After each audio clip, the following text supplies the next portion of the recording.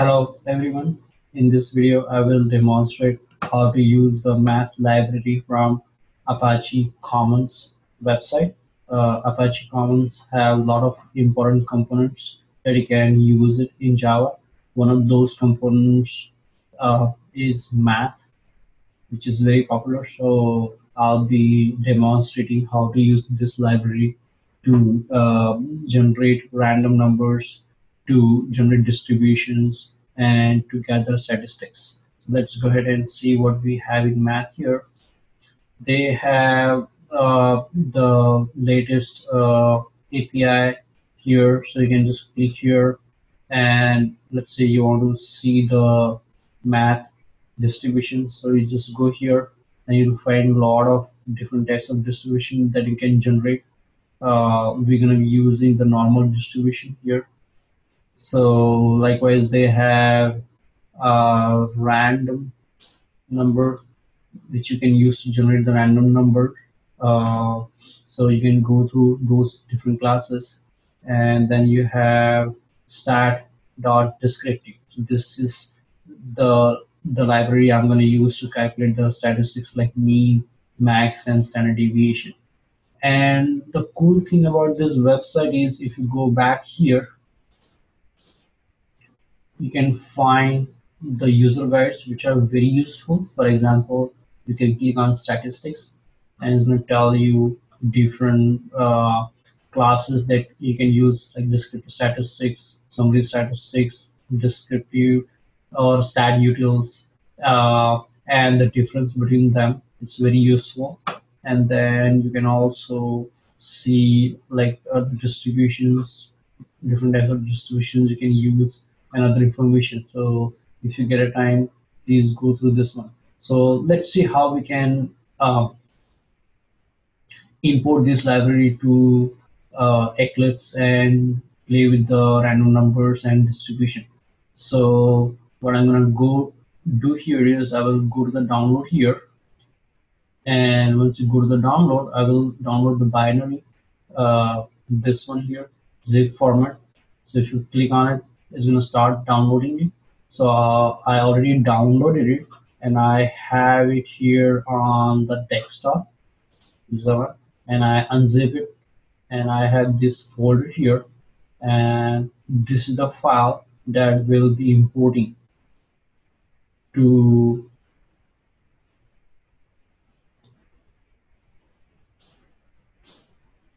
the Eclipse. So let's see how we can do that. So this is the folder on the desktop. So what I will do is I will open the Eclipse here. This is the one. This is the project I wish to import math.commons library. So I will right click here.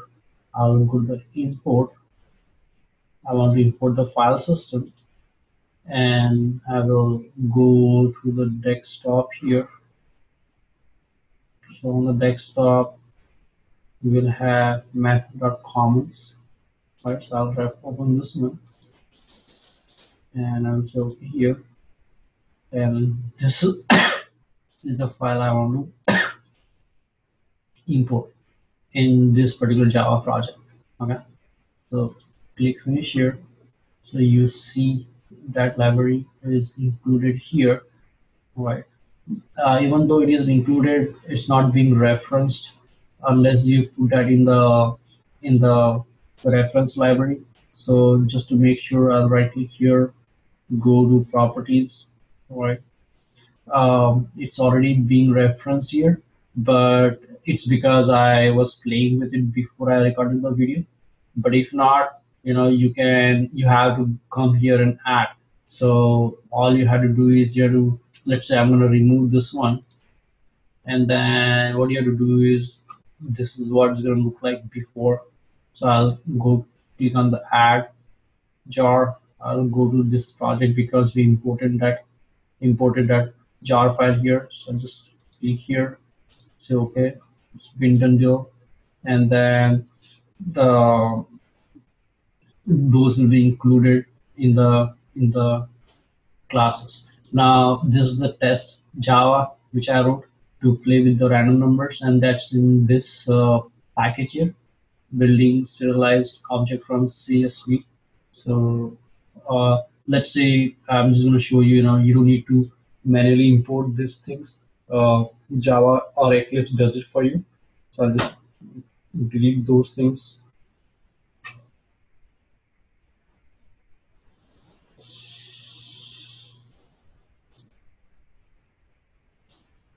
Okay, so let's go ahead and delete these things. Uh, so as soon as you start typing it in, Java is gonna Eclipse is gonna highlight them with the red line, and once you hover over those classes, you can just go and say I want to import java.util random class. So it's going to import that. So this Mercenary Twister random number generator. This is coming from another website. This is where I downloaded the Watchmaker framework. The Watchmaker framework. This is the framework that you use to solve any problem using genetic algorithms or evolutionary algorithms. So if you have time, you can go and play with that. But here I'll just click on the import from that particular library, which is already referenced. And these are the descriptive statistics are the one that's coming from our Apache Commons Math. So this is what I want here. I'll select this one, and then it's gonna bring in all those libraries that we need. And normal distribution will be coming from the distribution package there. So I'm just gonna click on it, and so we have normal distribution descriptive statistics coming from Apache Common, and then there is something called another uncommon.math where I'll be generating the random number. Remember, you can generate the same random number using this class here. So if you go to API here, let's say go to random here. So they also have Mercenary Twister class, which is very similar to one, but this is by Apache and that one is by Watchmaker. So that's the only difference, but you can play with it later on. So here, once you incorporate that, all you need to do is, generate the what I'm doing here is I'm generating uh, the three normal distribution with different mean and standard deviation. And so you can see that normal distribution, normal distribution one has this mean and standard deviation and henceforth. And then what I want to do is I want to calculate the maximum, draw the random number from each distribution. So this is my first random number here, drawing from that distribution here.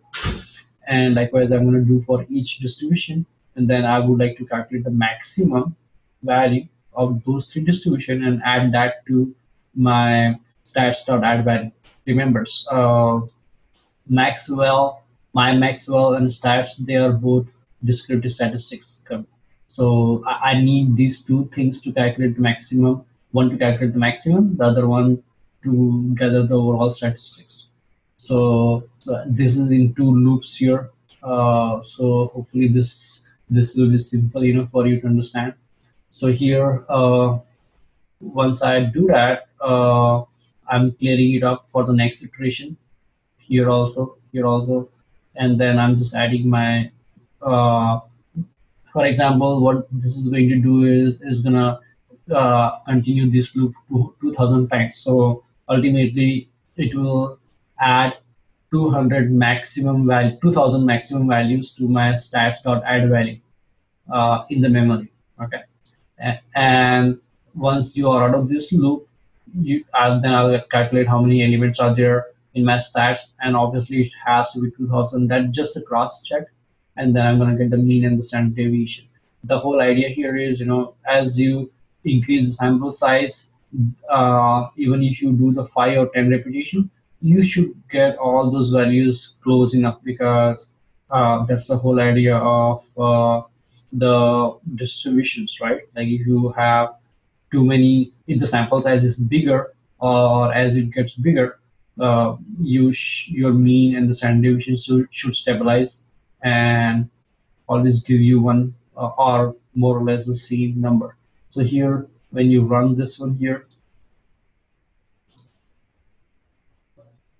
so 2009 is going to more or less generate. So you see that there every time we have 2000 elements 5 times, and the mean of the distribution of maximum is 192, standard deviation is 61, and you see that there isn't much difference between the other uh, elements. Now, I have a specific application for which I need to use this. You might not have it, but still you can see how we can use Apache's math library to do all these wonderful things. So with this small video here, I'll stop here. Thank you very much for listening.